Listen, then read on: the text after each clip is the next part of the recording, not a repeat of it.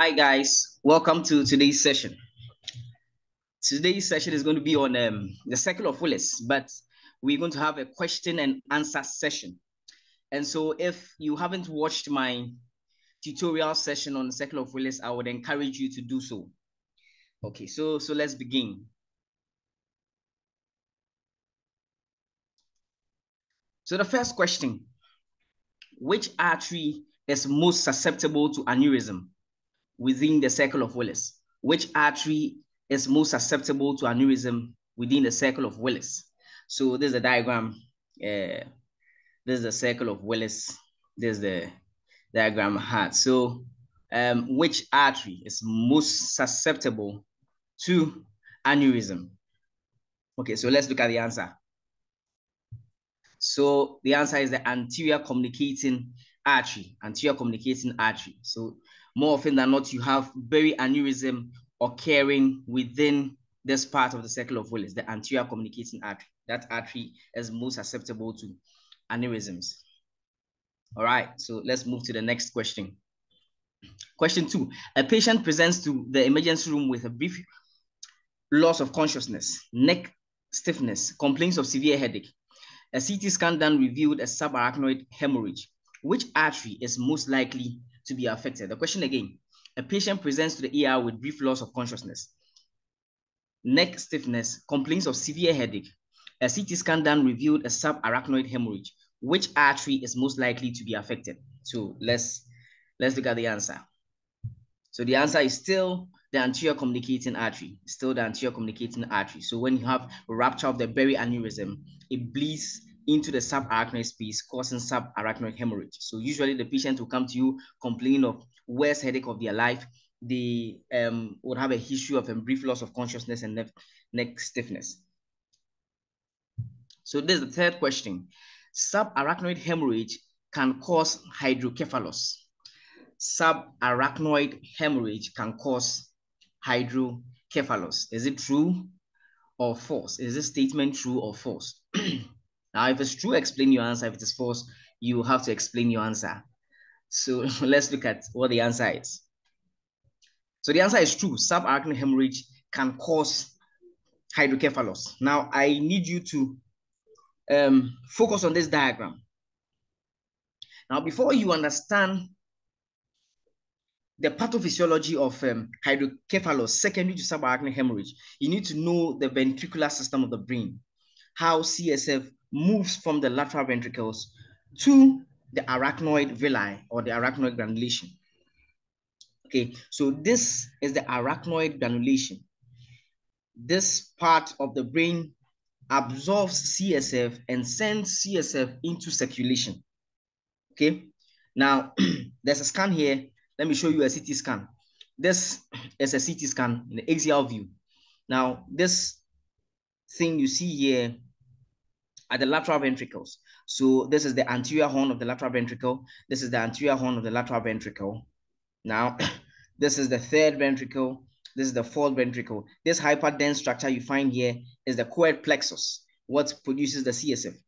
Now, this hypodense structure here is the posterior horn of the lateral ventricle. So CSF moves from the lateral ventricles, then it moves to the third ventricle via the foramen of Monroe, Then from the third ventricle, it moves to the fourth ventricle via the cerebral aqueduct. Then from the fourth ventricle, it goes through the two lateral Luschas, foramen of Luschka, and then the medial Magendie. Now from there, it moves all the way to the the arachnoid villi. Then the arachnoid villi absorbs the CSF into circulation. So that's the flow of CSF. Now back to the question, how does subarachnoid hemorrhage cause obstructive hydrocephalus? Two things. The first thing is that you can have coating of the red blood cells. Once there's bleeding into the subarachnoid space, when the aneurysm ruptures and the bleed enters the subarachnoid space, then the red cells can coat this arachnoid villi. Once it coats the villi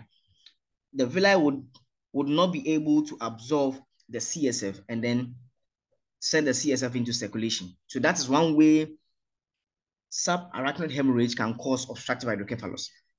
Another way is that you could have the bleed entering the ventricular system to cause the obstructive hydrocephalus.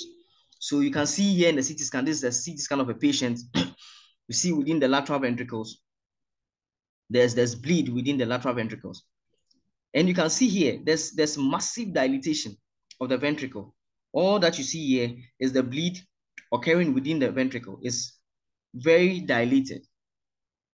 It's dilated. Okay, so this is the subarachnoid hemorrhage, and you can see the dilatation of the ventricles. So two things. The bleed can coat the arachnoid villi and then prevent the arachnoid villi from absorbing CSF into circulation. The second thing is that there could be bleeding into the ventricular system to cause obstructive hydrocephalus. So let's move on to our fourth question. Which artery connects the left side of the circle of Willis to the right side? Which artery connects the left side of the circle of Willis to the right side? Okay. Okay, so this is the circle of Willis, right? This is the right side. This is the left side. Okay, the artery that connects this side and this side is this artery labeled number 2. This artery here, which is the anterior communicating artery, the anterior communicating artery. So the anterior communicating artery links the left side and the right side of the circle of Willis, right? So let's move on to our fifth question. Which of the following artery is not part of the circle of Willis? Which of the following artery is not part of the circle of Willis? And here we have some options. A, anterior cerebral artery. B, middle cerebral artery. C, posterior communicating artery. D, internal carotid artery. And E, posterior cerebral artery.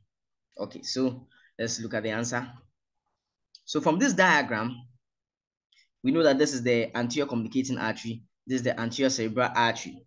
Now, this big blood vessel you see here, this big blood vessel you see here is the internal carotid artery. Internal carotid artery. And this branch, this artery you see here is a branch of the internal carotid artery. And as you can see, this artery is outside the circle of Willis. This artery is not forming part of the circle of Willis. The artery labeled number 3. So this artery is called the middle cerebral artery. The middle cerebral artery.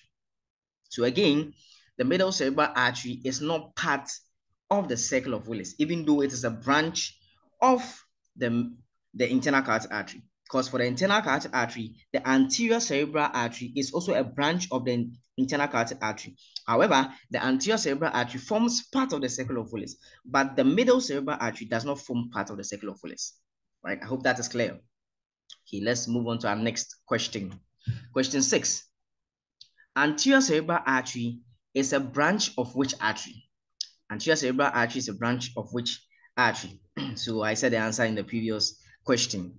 So this is the anterior cerebral artery. Number 1, the one labeled 1 is the anterior cerebral artery. You can see it's a branch of this big artery here, which is the internal carotid artery. Internal carotid artery. Okay, so the anterior cerebral artery is a branch of the internal carotid artery. All right, let's move on to the next question.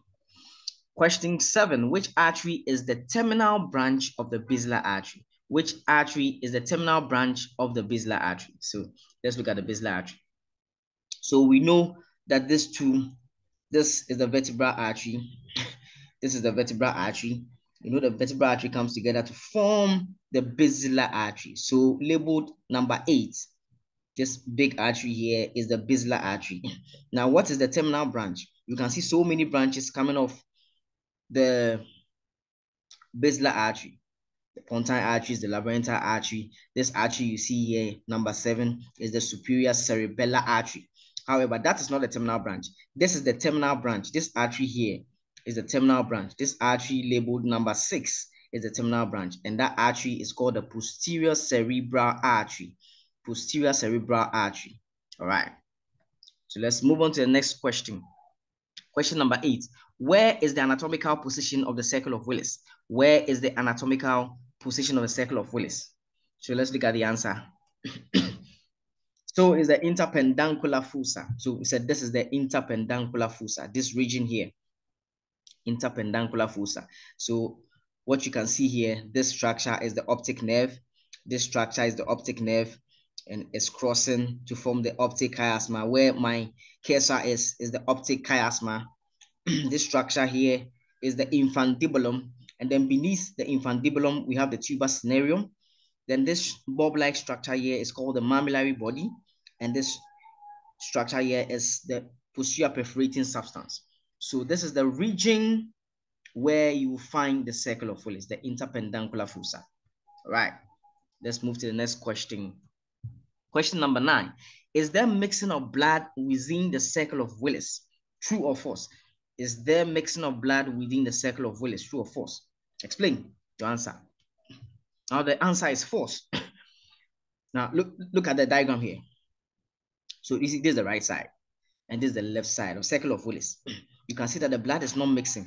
The blood coming from the right side is not mixing with the blood coming from the left side. And it's simply because the pressures within the left and the right are equal. Once it is equal, then blood cannot move from one side to the other side. So there's no mixing of blood simply because the pressures within the arterial system, the left and the right side, are all equal. So that's the reason. Now, the last question.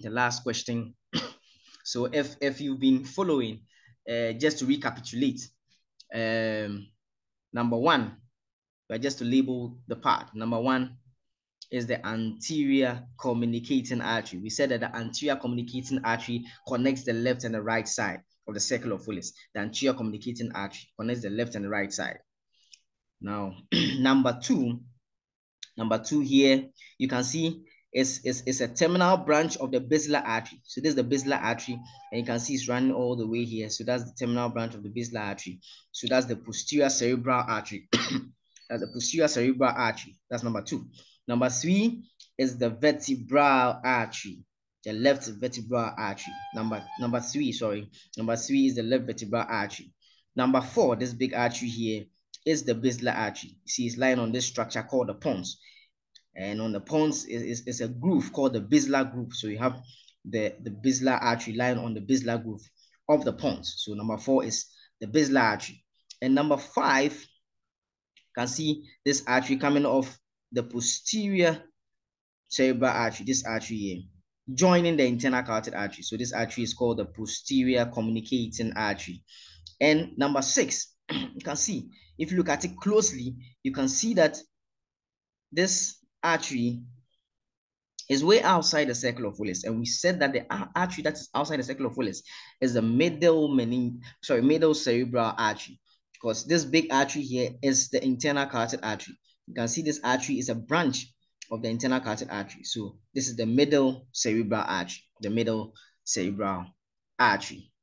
Thank you very much. And if you were not able to answer most of the questions, just go back to my tutorials on the circle of Willis, and it will make everything very simple. Thank you very much for your time. Thank you very much for your time, and I'll see you in the next video. Kindly like, share, and subscribe to my YouTube channel. Thank you.